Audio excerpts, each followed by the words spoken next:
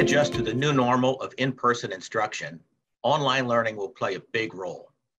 BBB urges parents to watch for these risks to your child's online safety. It takes a few simple steps to keep your kids safe online so they can avoid becoming an easy target for online fraud. First, let's talk about unauthorized accounts. Social networks are filled with strangers whose intentions may be very different from yours. Some kids may lie about their age to meet the minimum age to use a site or service. Most sites also collect user information, and some may sell unauthorized information to marketers looking to push targeted ads. So look at what your child is doing online and keep track of the sites and services that they can access. Contests and giveaways. Even legitimate contests and giveaways collect a lot of personal information. Kids can have a hard time telling between legit contests and frauds that aim to farm personal information. Make sure your child doesn't have access to banking or credit card information, and always supervise them when they're filling out any forms.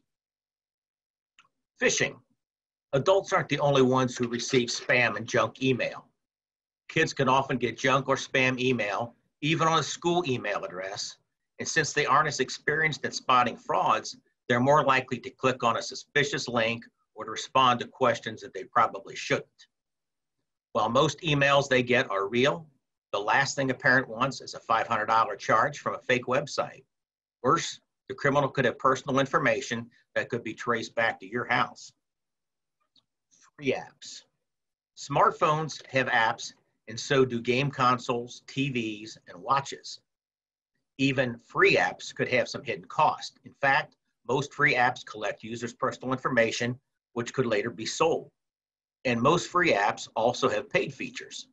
Children may be unaware that certain features cost money or could have trouble tracking how much they spend on these microtransactions. File sharing sites. Many websites allow users to download free media. However, if users can upload content or if a website was created by a scammer, that download could include a virus. The virus may let an identity thief see the information on an infected gaming device, cell phone, or computer, including passwords, Wi-Fi networks, or financial information. A savvy cybercriminal can even track a device's physical location or tap into a household's network without anyone knowing. So BBB offers the following resources to protect your family's online safety. Learn the Child's Online Privacy Protection Act, or COPPA.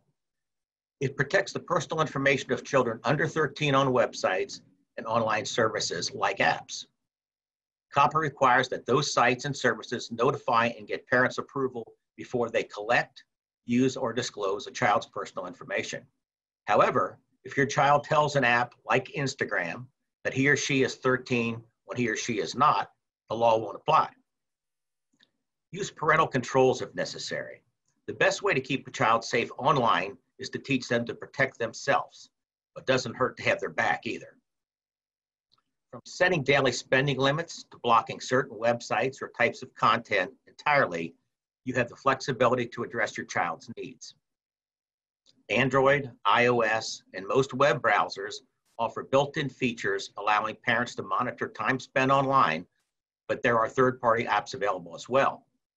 So do your research to find out which options work best for you. Make sure you explain thoroughly to your child the reasons why you're monitoring their online activity. Visit onguardonline.gov for more information from the Federal Trade Commission. Be careful what you share. Personal information is like money. Information posted online can last a lifetime. It's almost impossible to remove or take back things posted online. Talk to your kids about how easily posts can be copied and saved. Remind them that posts can get shared far beyond what they think and can be seen well into the future. Personal information shared online can give an identity thief clues to the passwords or security for banking or other accounts. So for more tips to secure your kids' online identity, visit staysafeonline.org. The National Cybersecurity Alliance works to help consumers protect privacy in the digital sphere. If you spot a scam, whether you've lost money or not, report it to the BBB at bbb.org scam tracker. Your report could help other consumers avoid the same scam. Well, thank you for watching, and we'll see you again next Wednesday.